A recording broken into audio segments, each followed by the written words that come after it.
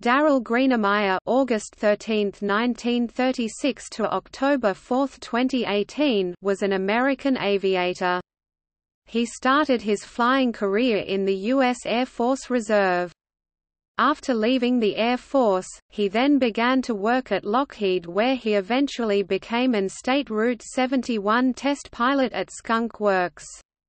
While working at Lockheed, he met many of the engineers who would later help him make modifications to future race planes. He won his first victory in the unlimited class at the Reno Air Races in 1965. He is the third most successful competitor in Reno Air Race history.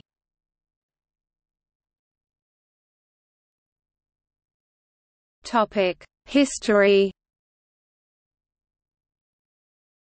On August 16, 1969, flying the highly modified Grumman F-8 F-2 Bearcat Conquest I N1111L, Greenamyer broke the 30-year-old FI Class C1 Group 1 3 km speed record with a speed of 777.38 km per hour, 483.04 miles per hour.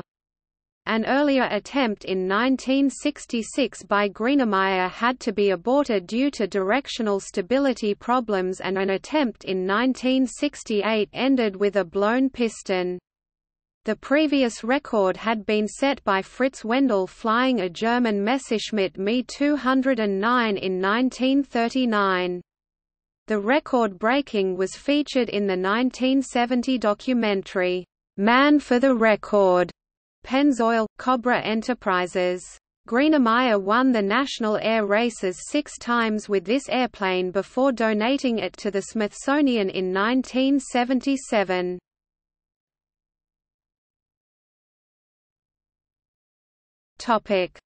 Red Baron F-104. On October 24, 1977, Greenamyer, flying a modified F-104 starfighter, Red Baron N104RB, set a FI Class C1 Group 3 3 km speed record of 1,590.45 km per hour, 988.26 miles per hour, which still stands. An earlier attempt on October 2, 1976 yielded a higher time, 1,630 km per hour, but one timing camera didn't work on one run, meaning the record couldn't be certified. He built the starfighter by collecting and putting together myriad parts over a 13-year period. The cockpit side panels and some control column bearings of the Red Baron came from the very first production F-104A, which crashed in Palmdale, California 22 years earlier. The tail of the Red Baron, minus stabilizers, came from a junkyard in Ontario, California. The stabilizers and some nose wheel parts were from scrap piles in Tucson and Homestead, Florida. The idler arm for the elevator controls, the ejection seat rails and some electrical relays came from an F-104 that crashed and burned at Edwards Air Force Base on the edge of the Mojave Desert. Greenamyer got his throttle quadrant from a Tennessee flying buff he met at the Reno National Air Races. The trunnion mounts for the nose gear, some of the cooling system valves and a few relays on the Red Baron came from a 25-ton pile of junk that Greenamyer bought at Eglin Air Force Base. In a swap with NASA, he obtained the nose of a Lockheed NF-104A, with its reaction controls.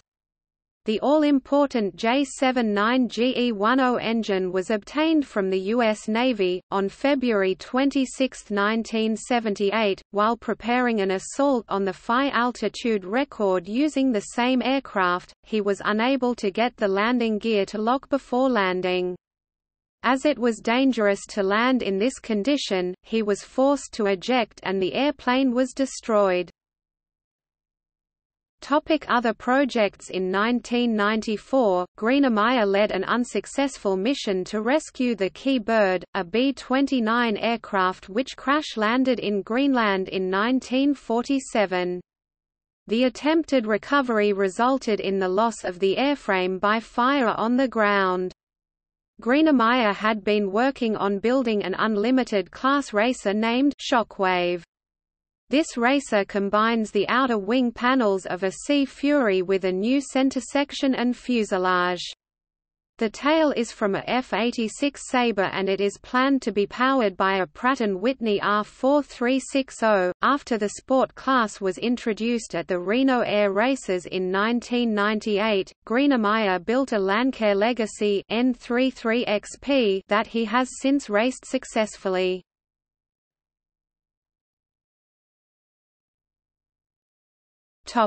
Other sports. Besides aircraft, Greenamyer was also active in drag racing. In addition, he owned several classic Ferraris.